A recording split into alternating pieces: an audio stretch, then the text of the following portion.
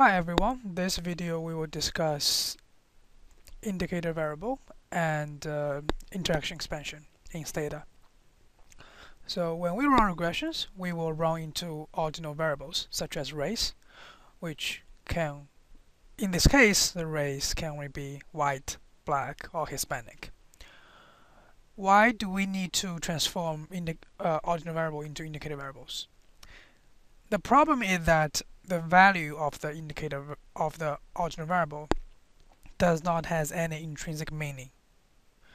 Okay, for example, I can assign value 1, 2, 3 to white, black, and Hispanic. I can also assign value 1, 10, 100, and 100 to white, black, and Hispanic. For the purpose of distinguishing these three ethnic groups, each rule is okay. However, if we dump them into STATA and run regression on race, how you assign the value to each ethnic group will change your result, which is kind of silly.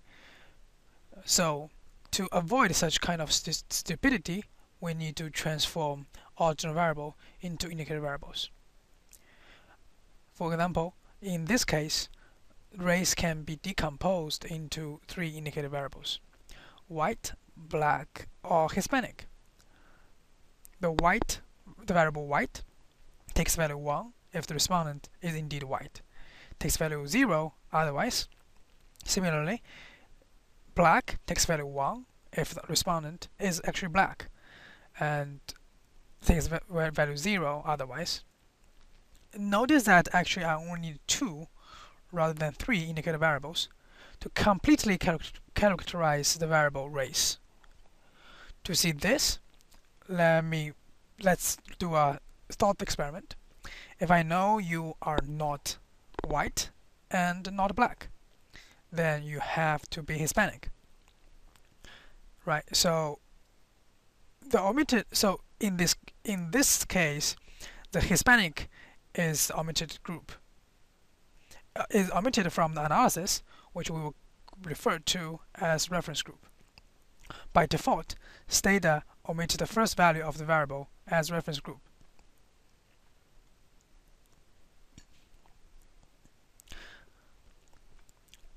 Now we finish our short introduction to the analysis problem of the ordinal variable, and now we're going to use the interaction expansion function in STATA, which is xi and I dot, to do some examples. I'm going to use a simulated dataset, which is available online, and here is web links. Alright, so we are going to run a few regressions, and I'm going to talk about how you would interpret the coefficients of the regression.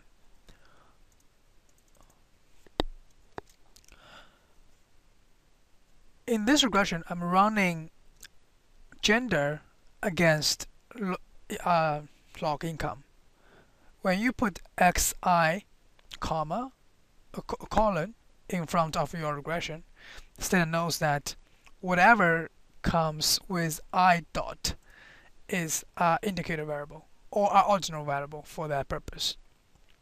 The value of that variable has no intrinsic meaning other than distinguish different items in that variable. So what STATA did is STATA generates the indicator variable from the ordinal variable for you with a certain naming convention. It with underscore I, which means this is generated as an indicator variable, the name of the ordinal variable, and the value of the ordinal variable this indicator variable is made from. In this case, gender takes 2 values. That's why we only need 1 indicator variable to completely characterize the gender. And furthermore, in this case, 0 is female and 1 is male. So the coefficient before the indicator variable is the difference between two means. What do I mean by that? The coefficient means the difference between male and female is 12 percentage points. Now let's look at ordinal variable that takes more than two values. Let's use race.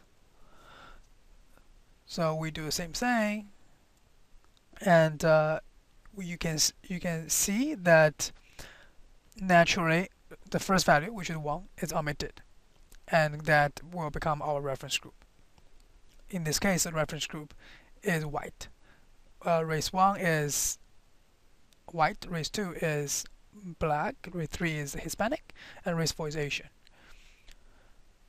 So all the coefficient is the difference of that particular group compared to the reference group.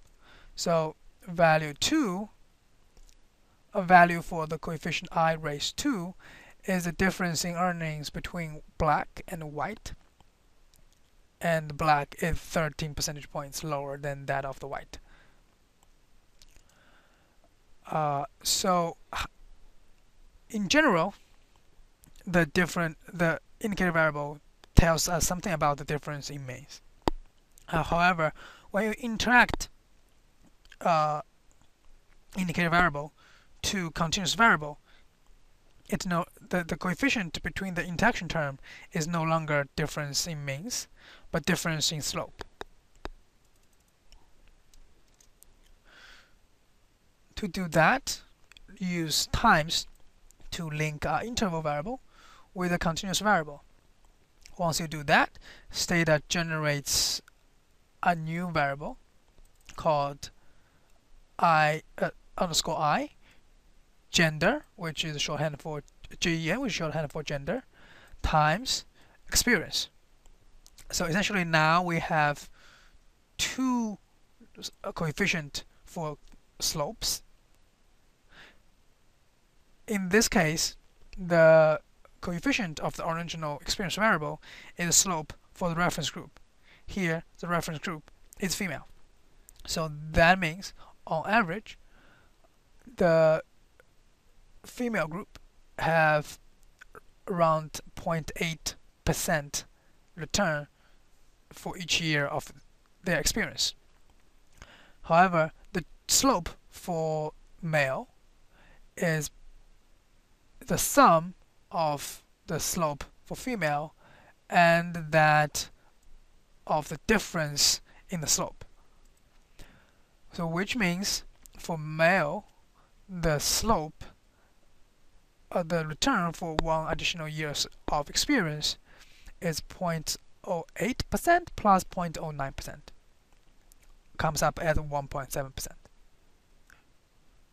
Other than interacting a continuous variable with an ordinal variable, you can also interact two ordinal variables. And by doing that, you have to indicate to STATA both of them are and indeed ordinal variable. So here you can see that STATA generates 3 more variables other than race and gender, which is essentially the interaction terms. At the end of the video, I want to show you how you can change the reference group, because sometimes we just don't want to have the first value as the default reference group.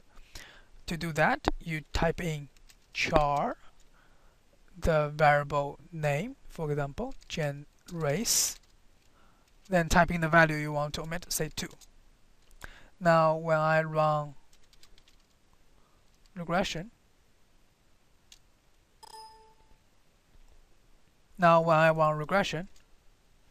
you can see the value 2 is omitted from the regression, and now everything is compared to the reference group of black.